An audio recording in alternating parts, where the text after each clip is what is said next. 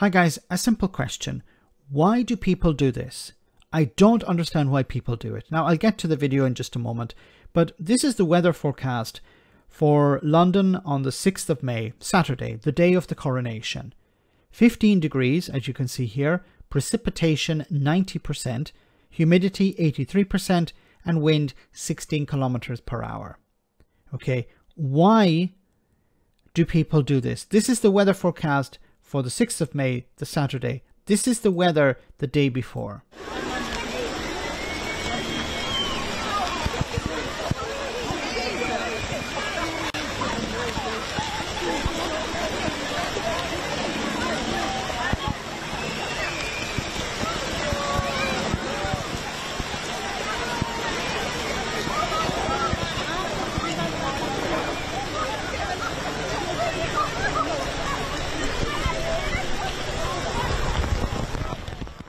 Okay, once again, why do people do this? Now, you could try and make a comparison here with, well, people would like to meet with a celebrity. They queue out to meet with, for a concert or something like that. But that's something that lasts for a few hours.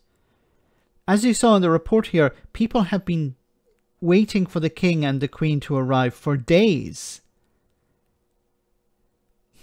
I feel sorry for these people because they're going to get soaked. Some of them may catch a cold or something and not feel very well because they've been sitting in the rain for 2 days. What do they get out of this?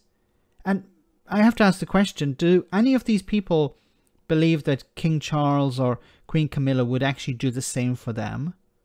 Why are you putting yourself through this when you know that they wouldn't do it for you? I wouldn't wait around for a celebrity, for days. If I wanted to meet with somebody, maybe a couple of hours. If it was in the rain like this, I'd say, to hell with this, I'm going home.